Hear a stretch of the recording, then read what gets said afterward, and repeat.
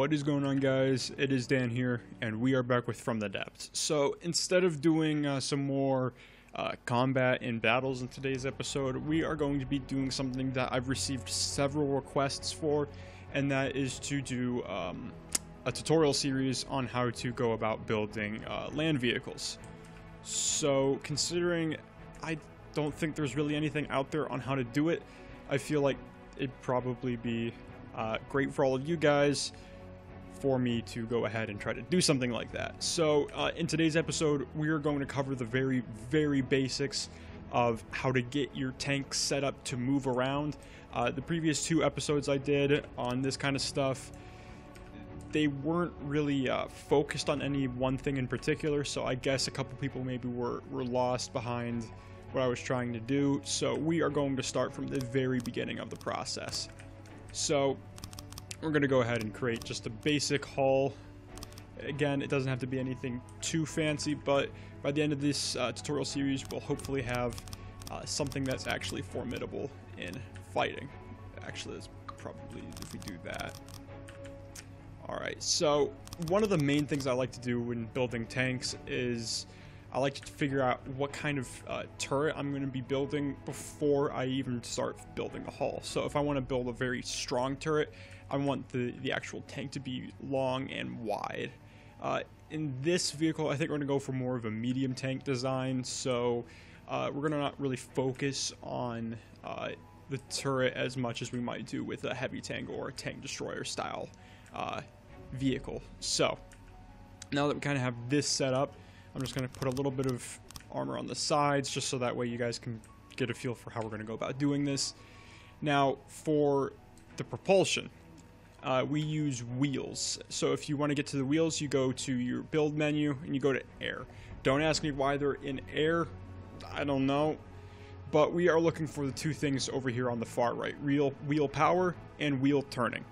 Wheel power is responsible for giving your vehicle propulsion. These are important for getting your vehicle moving, first off.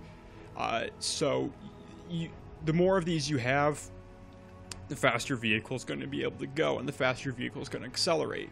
So the less you have, the less power it's going to use, but it's, you know, obviously going to slow you down.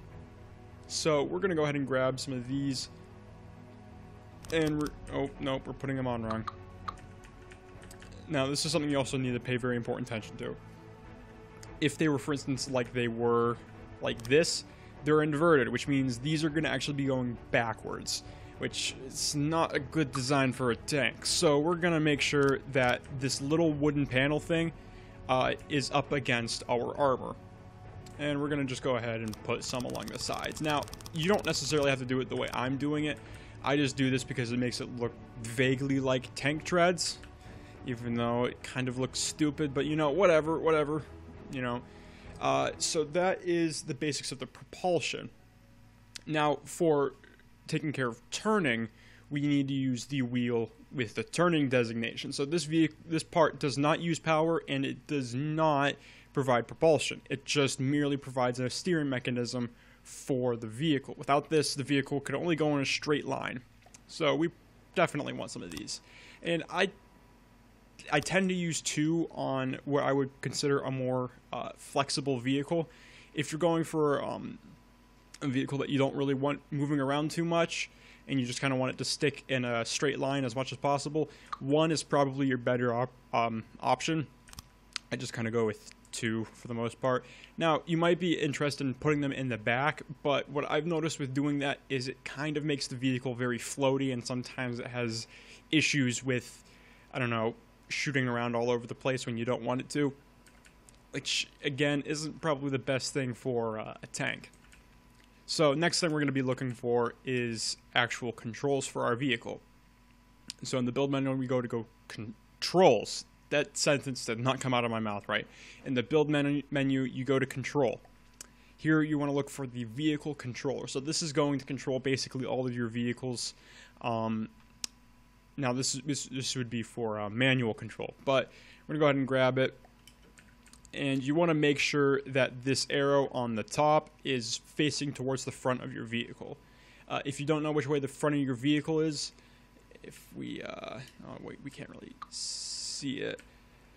Okay, on this thing in the center of the screen where it says mass, it has sort of,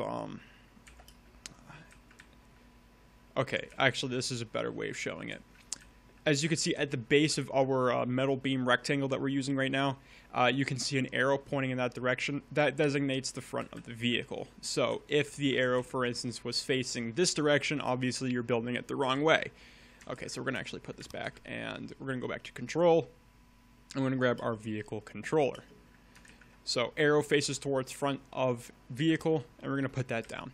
And what I usually do is I just grab a chair and I put that behind there. So whenever we spawn on our vehicle, it automatically puts us at the control wheel. Now the next major thing for this is going to be to install some kind of engine, because currently, as you can see in the bottom right, we have 0 out of 0 horsepower. So this vehicle, if we were to just stop right now and hop on board, as you can see, our water drive on the side, which doesn't really have anything to do with this, but it is responsible for the propulsion that our vehicle is having at this current time. So 1 is basically full throttle, and then it decreases from there back down to 0. So as you can see, our vehicle is not moving. We don't have fuel. We don't have engine power. So we need to go ahead and install those. So if we go back to build, and I'm going to go ahead and put mirror back on because that's kind of important for building, and we are going to go ahead and go to fuel engines. Now I've also had questions about what kind of engine should be used for building tanks. With the volume limit, it's kind of not really in anyone's best interest to build electric engines, just because they take up too much space and they really don't have the power output that we're looking for. So here we're just going to have a simple engine. So we're going to have a fuel engine generator and 2 crankshafts. And then on either side of these crankshafts, we're going to put down cylinders. And then we're going to put some on the top.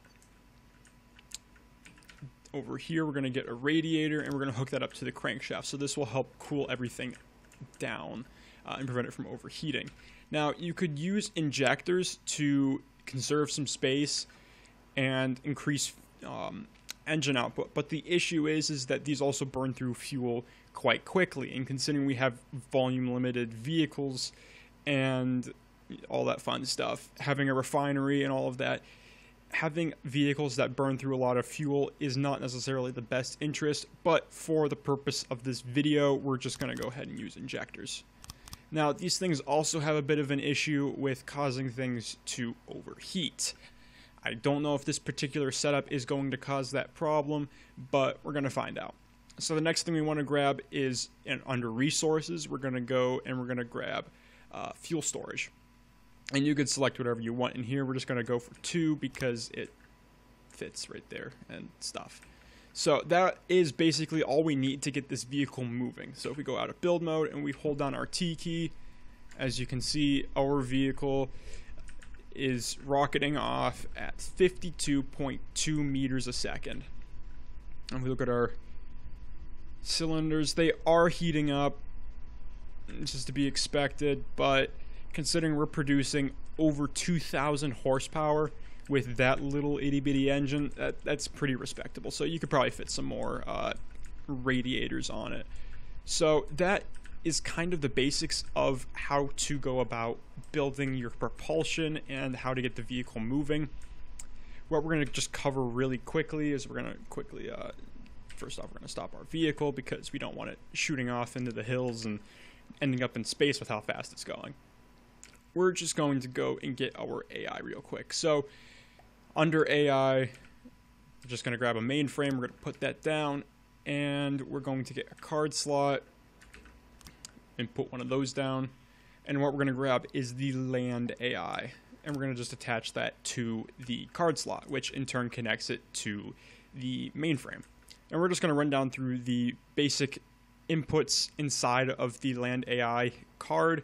We're going to kind of familiarize ourselves with them so that way in the next tutorial we can set it up properly and we can get onto the more fun stuff with adding armor and kind of personalizing how we want this vehicle to look.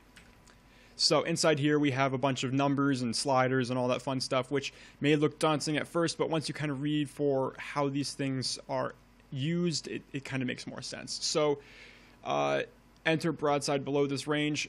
These two work hand in hand, so if we were to drag the bottom one, nothing really happens, but if we grab the top one, it brings both of them along.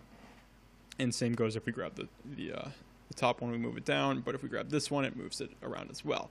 So what we typically want to do is we want these numbers to be reasonably high if we're going for more of a brawling vehicle.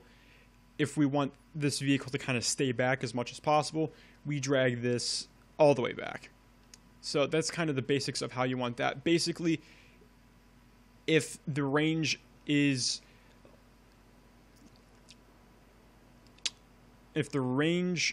greater than this number, we return and we go back into broadside. If the range is greater than this number, we leave broadside. Nominal broadside angle just means what direction we want the vehicle facing. So currently it is going to be broadsiding at a 75-degree angle to the enemy. I typically put this at 0, so that way our vehicles always have the thickest frontal armor pointing directly at the enemy. Minimum broadside range, basically at which point is the vehicle going to end its broadsiding and make for the edge of its radius again. So the lower we set this number, the closer the vehicle is going to get before it decides to turn around. So again, for long distance vehicles, you want this number up pretty high. Idle approach distance, I don't really mess with this thing. I don't know really what it does. I just typically leave it at 50 and everything works fine, so that's good. Turning circle makes about as much sense as it states. The lower the number, the faster your vehicle is going to turn in a circle. So with the two wheel turning setup that we have, you can typically put this number all the way down at the bottom and it turns just fine. Depth permitted, it's just how deep water can go into. That sentence didn't make sense either. So that's pretty straightforward. Cease movement is basically at what distance from the enemy is it going to just stop and fire. And once this range goes past the limit that we've set, the vehicle will automatically go back into combat. Well, I mean, it'll still be in combat, but it won't be moving around. And then one of the more important things for if you're building a fixed gun type of vehicle is disable reverse. So basically this prevents the vehicle from being able to turn around, well, prevents the vehicle from being able to drive backwards, which if you have a gun facing forwards and it can't turn around, it's kind of annoying if the rear of your tank is constantly backing up into enemies. So we usually uncheck that unless you've got a turret. And down here it just kind of explains in words how all of these things put together. So that is kind of the basics of how to go about building your chassis and all the basic movement components.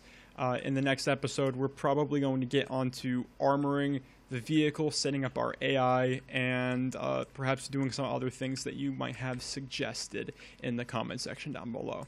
So with that, I'd like to thank you guys for watching. If you've got suggestions for future tutorials, or you just want to let me know if there's anything I need to change, or if you just like this content, you know, leave it in the comment section down below. You like the video, you want to see more, like, comment, subscribe, all that fun stuff. And yeah, that's basically it. So I'd like to thank you guys for watching, and I'll catch you guys next time. Take care.